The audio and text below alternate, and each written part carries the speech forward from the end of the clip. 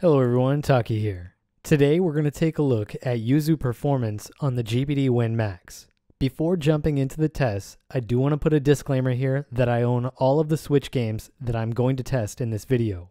This is purely a test of hardware capabilities and nothing more. The first game that I want to kick off with is Pokemon Let's Go. This was the other game that I was referring to yesterday that I wanted to test out immediately after getting the WIN Max. I featured this game prominently in my Win 2 review, and even though the performance was decent, the only thing that was really playable were the battles and the random encounters. As you can see from the metrics on screen, the WIN Max can easily handle this game with only a few minor hiccups. The FPS does fluctuate slightly, but it stays very near to 30 throughout. Just like the Win 2, the WIN Max is able to handle battles and random encounters without issue, but there are stutters until you build out your shader cache. Cutscenes are also much more fluid on this device than they were on the Win 2.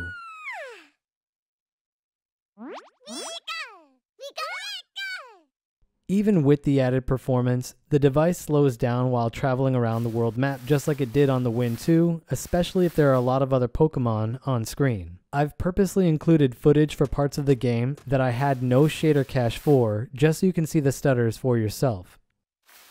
The biggest difference, outside of the huge performance bump between the Win 2 and the WIN Max, is the much lower temperature that the game is running at on the WIN Max. If you do a direct comparison between both devices, the WIN Max can run up to 20 Celsius lower than the Win 2 at the exact same point.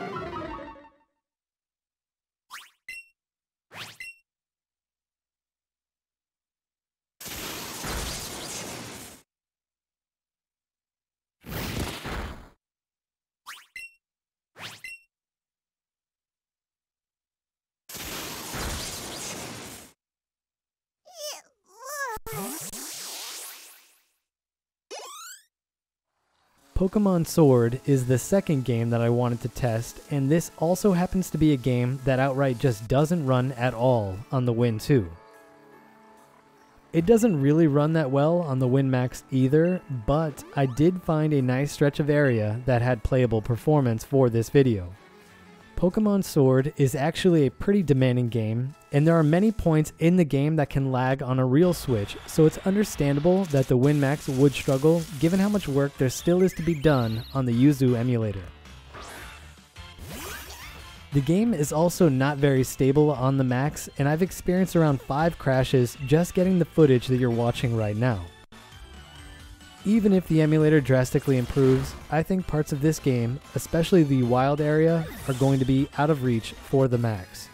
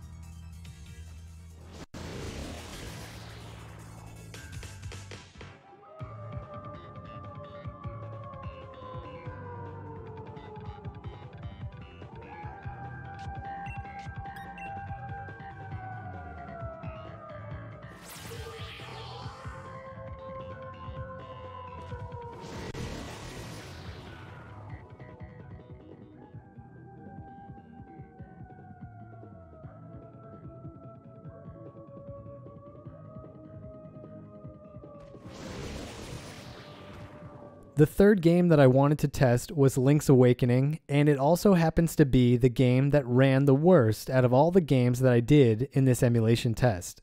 The first big problem is probably very obvious to you, but the tilt-shift effect that this game uses is in the wrong place entirely, so it makes it really annoying to walk around the overworld.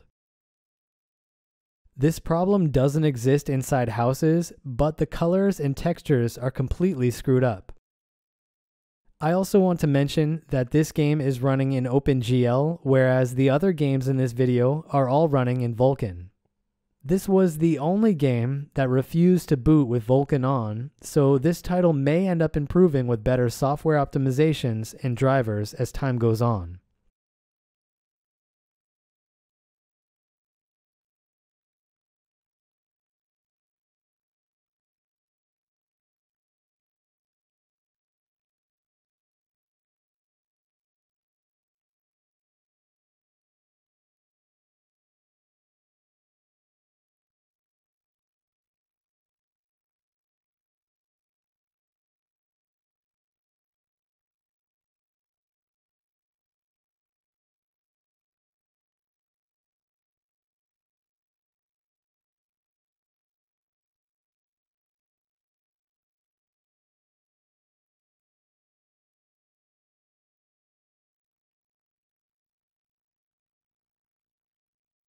The last game that I wanted to test for this video was Super Mario Odyssey.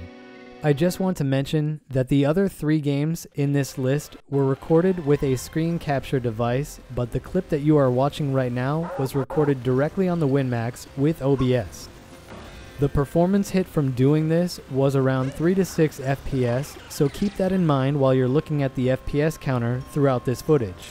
This is actually a game that I spent a lot of time trying to run on the Win 2 without any success. The game required a ton of power and still never really broke above 25 FPS. The WIN Max also struggles to run this game well, but there are a lot of pockets within each level that have really good performance. I am going to keep a very close eye on Yuzu updates, and I will rerun this path in the future to look at our performance gains as time goes on. Anyway, I hope you enjoyed this look at Yuzu performance on the GPD WIN Max using stock settings.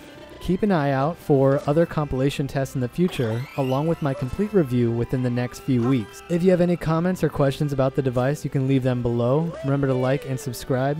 Happy gaming, everyone. Taki out.